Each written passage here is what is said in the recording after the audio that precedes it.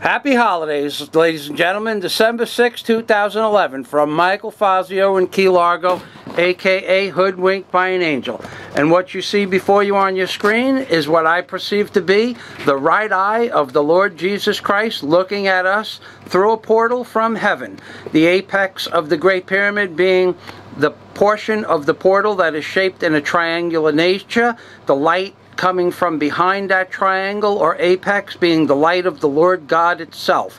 Individually, I believe that the Lord Jesus Christ is represented as the apex of the Great Pyramid, or at least his eye is the apex of the Great Pyramid, for many reasons that are depicted in fine detail in the volume of my 602,000 word 1990 page book. I have made a specific entry in the book about this eye and about these concentric and convex rings that emanate from the pupil. Concentric rings are circular, convex rings are a little bit less circular. Over the pupil of the right eye of the Lord Jesus Christ, and I will repeat that, the right eye of the Lord Jesus Christ appears to be an eyelid with convex rings.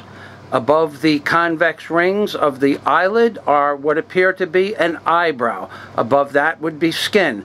Below the upper eyelid is the pupil. I do not believe it to be of a planetary nature sitting in front of a sun. I don't believe it to be anything more than a high-resolution, high-optic configuration of a pupil and a cornea of an eyeball. The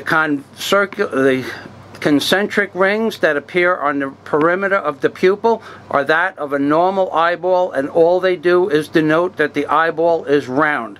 The convex rings, which appear in the corners of the pupil, corners of the eyelids, represent the outer and inner eyelid, the inner eyelid facing the nose, the outer eyelid facing the ear. This is the eye of the Lord Jesus Christ, nothing more and nothing less, that sets upon the table at the top of the base of the Great Pyramid, which we have discussed in another video, which is 44 feet by 44 feet because it represents the last president of the United States of America and the first president as the scepters that set upon and over George Washington's right and left eye.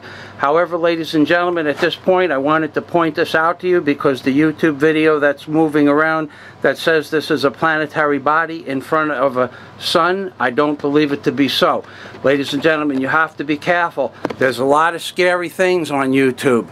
You have to be careful, ladies and gentlemen. Not everything is good looking like me and the eye of Christ, ladies and gentlemen. And at that point, ladies and gentlemen, I wish you all a happy holiday, December 6, 2011. God day to you all from Hoodwinked by an Angel.